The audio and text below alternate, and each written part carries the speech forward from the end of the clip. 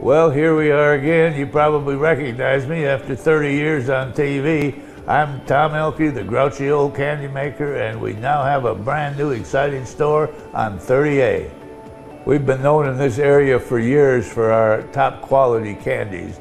Now we're bringing you a new concept of gourmet popsicles and super premium ice cream.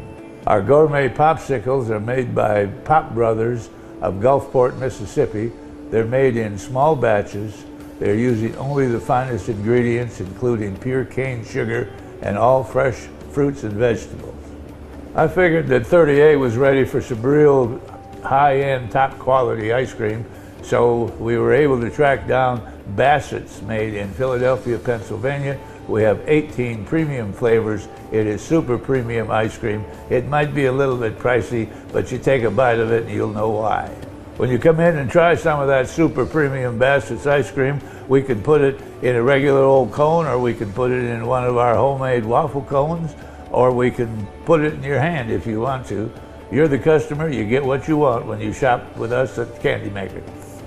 I personally like dogs better than people, therefore we have popsicles for the dog, we've got ice cream for the dog, we've got something for everybody.